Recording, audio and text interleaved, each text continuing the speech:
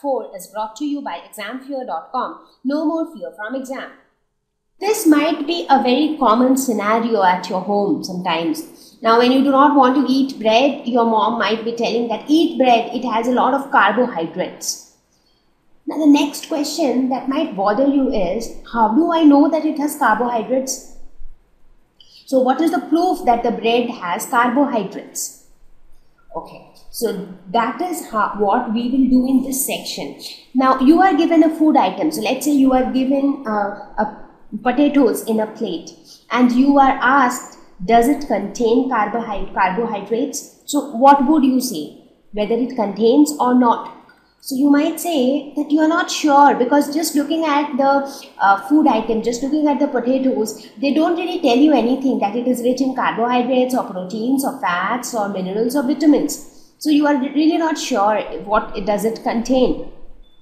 So, that is where we will talk about some specific tests to prove if a food item contains carbohydrates or not. Now, even before that, what exactly are carbohydrates? We know that they are nutrients, but when you look at them chemically, they are made up of carbon, hydrogen and oxygen. So that is why they are called carbohydrates. Carbo is from carbon, hydro is from hydrogen, and it also contains oxygen. So these are the three important constituents of all carbohydrates. Now, some examples of carbohydrates are starch, lactose, glucose, fructose, cellulose. These are all examples of carbohydrates. Now, in your higher classes, you will learn that some carbohydrates are simple carbohydrates. So, they have very simple structure. Their chemical structure is very simple. Whereas some carbohydrates are like very complicated. So, many small units of simple carbohydrates, they join together to form complex carbohydrates. So, you will learn about all those in higher classes. So, here you can just look at these examples. Now, different carbohydrates, different types of carbohydrates are present in different products. For example, when you talk about starch, starch is present in high amount in food items like potatoes, maize, cereal grains basically. So, they are very rich source of starch. You talk about fructose. They are present in fruits. That's why the name fructose, fruct from fruits. So, you talk about lactose, that is present in milk. So, milk also is a source of carbohydrates. So, milk not only provides calcium, it also provides carbohydrates. Glucose, you can find it in honey. Cellulose is found in plants, especially the green leafy vegetables which we obtain from plants. So these are all examples of different types of carbohydrates, and all of them are found in huge amounts in different types of food items.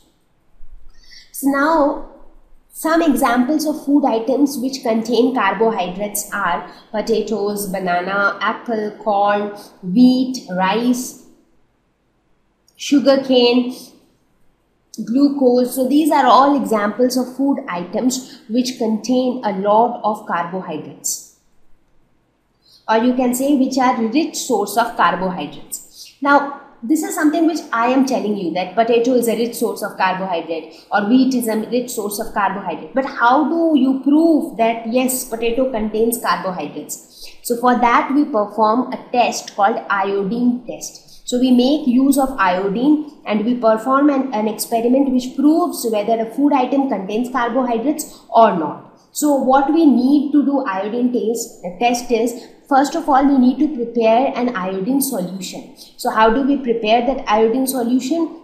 So for that we would need a few drops of iodine added to water, and that's how we prepare the iodine solution. So as you can see here in this beaker, you have some water. You add a few drops of 2 to 3 drops of iodine to it. Now as soon as you add this iodine solution, what happens? You get an iodine solution, that is iodine diluted with water. So it has maximum amount of water and only a few drops of iodine.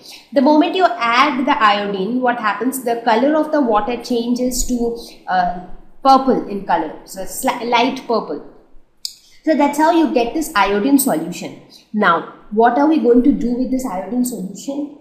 Take a slice of potato or whatever food item you want to check for carbohydrates. You take that food item, a sample of it in a plate. Now take some iodine solution, this solution which you have prepared. So put a few drops of this iodine solution on the potato. After a couple of seconds or after a couple of minutes, what do you see? You observe a change in color in this area. So that area where you had put the iodine solution, so there you observe a change in color. And this appearance of a blue-black color indicates the presence of starch. So if you get a blue-black color, then that means starch is present there. And if there is no blue-black color, that means starch is not present. So when you perform this iodine test with potato, what happens? Obviously, a blue-black color appears because starch is present in potato. So we say that the iodine test is positive for potato. So wherever the iodine test is positive, that means starch is present.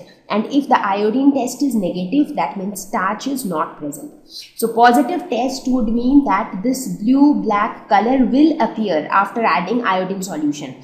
If this color doesn't appear, that means the iodine test is negative, and that means that starch is not present in that particular food item. So you see, this is a very simple test. So you can just prepare iodine solution. Put that iodine solution in various food items. You want to try it out with all the vegetables and fruits, you can just do that, and you will be able to see this change in color only in a few of them, and only those contain carbohydrates, others don't. Now if you take up other substances like bread, rice, maize or potato, for all of them we see that the iodine test comes out to be positive. That is, for all of them, when you add a few drops of iodine, you can see a bluish black color on the food item. Thank you. Please visit www.examfear.com to watch more educational videos with a better experience. Please do not forget to like and subscribe to our YouTube channel for latest updates. Thank you once again.